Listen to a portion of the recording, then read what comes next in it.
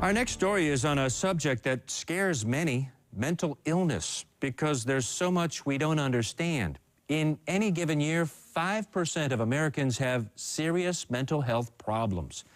Many cases, mood disorders, PTSD, addiction, according to a government study, go untreated. But tonight, Dr. Sanjay Gupta is going to show you a new kind of surgery that literally changes the way our brains work.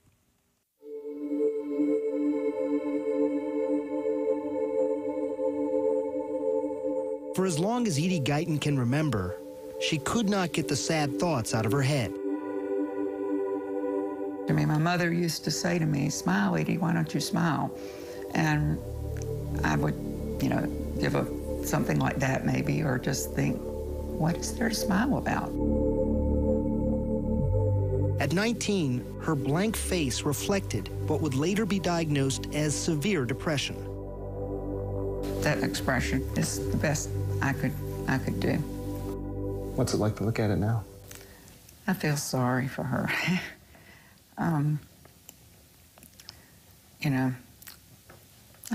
I feel bad for her that she couldn't smile, that she couldn't talk to people about, what is going on with her that would lead her to cut her wrist several months later. It was her sophomore year.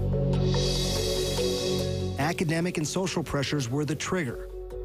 And one night, for reasons that are inexplicable to me, even now, got up and started playing with a razor. And you cut your wrists. Mm-hmm. You cut both your wrists? Yeah. Mm-hmm. She went into counseling, but it didn't help. Over the next 40 years, she tried everything else, including psychiatric drugs and electroconvulsive shock therapy. And then there was a few years that I think I felt pretty good, but then I went back down, and I went back down very deep. There were 2 more suicide attempts before she conquered the demon. What finally worked? Well, if you could look inside Edi Guyton's head today, this is what you'd see. I don't think about it, but I have electrodes in my brain. 2 electrodes, the thickness of angel hair pasta, powered by a battery pack under her collarbone. And the wire goes up here and then into my brain. Specifically to a part of the brain known as Area 25. It's an experimental treatment. So what are we looking at here? Pioneered by neurologist Dr. Helen Mayberg. The X is where we're stimulating.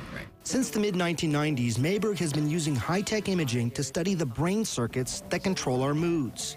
She figured out that Area 25 is a junction box in the center of it all. Okay, here we go, Charlie. Mayberg's research also showed that in depressed patients, Area 25 is relatively overactive. Here, again, you can see Area 25, except now it's red as opposed to blue, because this is an increase. She theorized that in patients like Edi Guyton, who did not respond to conventional treatments, Area 25 was somehow stuck in overdrive. It just was a matter of following the experimental trail. Okay. The trail led to the operating room. I have one. And a procedure known as deep brain stimulation, DBS. Here at Emory, where I'm on staff, my colleagues have been using deep brain stimulation for more than 15 years to treat movement disorders, such as Parkinson's disease. In that case, they're targeting the brain's motor system. But Dr. Mayberg wanted to use DBS to target Area 25 for patients with severe depression. So beginning in 2003, working with a brain surgeon in Toronto, she began testing it on 6 patients. It had never been done before. We had patients who were profoundly without any options and suffering, and we had a hypothesis. What did you worry about most in terms of potential side effects from actually stimulating 25? Because of its vital position, its junction box location, For all we knew, we were going to activate it and actually make people feel worse. Instead, Mayberg saw 2/3 of the patients get significantly better. She has since reported similar results for 31 others. And we not only get them better, but with continued stimulation with this device, they stay well. People who had lived in a block of emotional ice, people like Edi, who had lived that way for years. It's not that you won't be happy or that you aren't happy, it's you can't be happy. Not even when her grandniece, Susan, was born. And somebody handed her to me, and I held her, but I didn't even put her face to mine. I just held her, but I was going through the motions, and I felt really nothing. Nothing. Nothing. Nothing. On the day of surgery, Edi's head was mounted in a rigid frame. The sound of the drill, the feeling of it, and my teeth are going like this.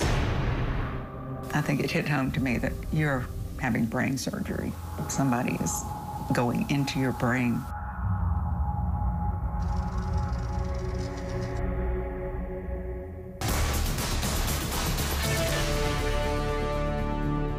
Imagine living in a hole so dark you cannot see, so deep you cannot escape. That's severe depression.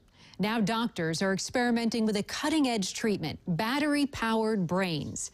How does it work? Can it cure depression? Dr. Gupta continues his investigation.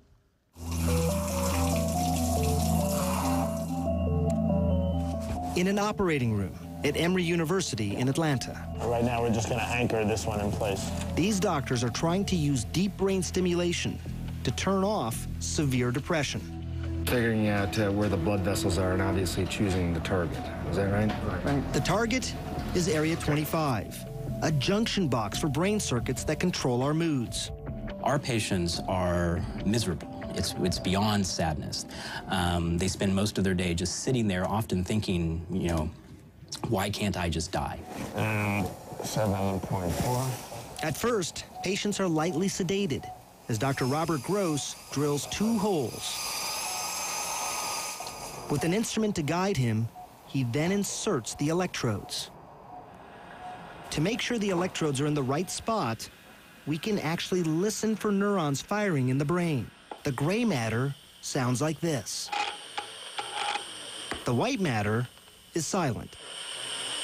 And that's where they want the electrodes, the white matter just below Area 25. We just confirmed that all electrodes basically in the right place. It was a procedure just like this done on Edi Guyton. What were the risks? What did they tell you? Brain damage,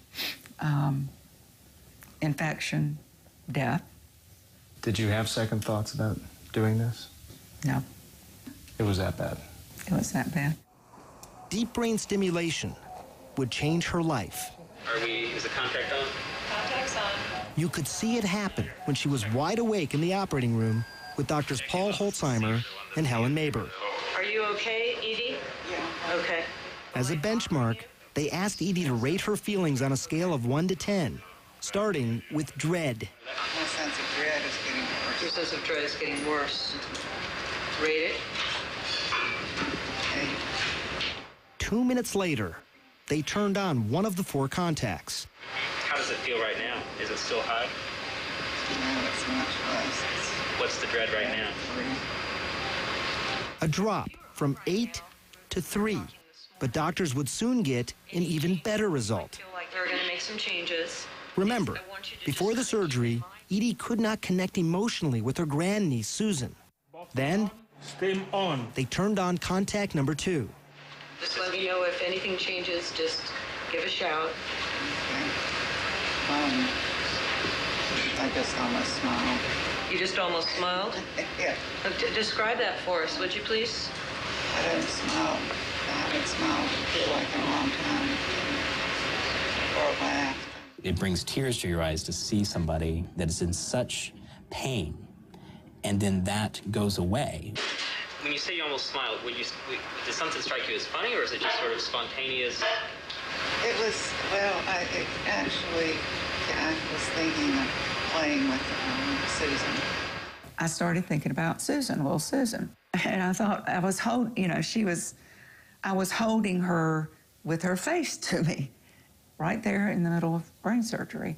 I felt feelings that I thought were gone.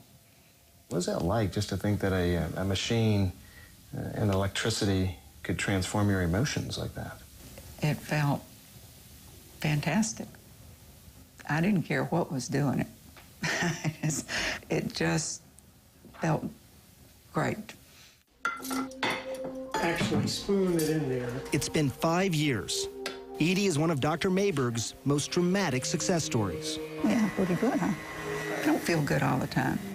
But this gives me the capacity that if I can, if there is joy in my life, I have the capacity to feel it. But what exactly is going on? What is DBS doing to the brain circuits? What do we and don't we know about why this works? Well, to be brutally honest, we have no idea how this works. And if Area 25 is so important, why doesn't everyone get better? Maybe we're doing something wrong. Maybe it's not in the right place. Maybe they're not the right patient. That means we've got to understand the biology better. Mayberg's research is part of this quiet revolution in medicine. In addition to depression, scientists are looking at DBS targets for obsessive-compulsive disorder, epilepsy, Tourette's syndrome, and Alzheimer's.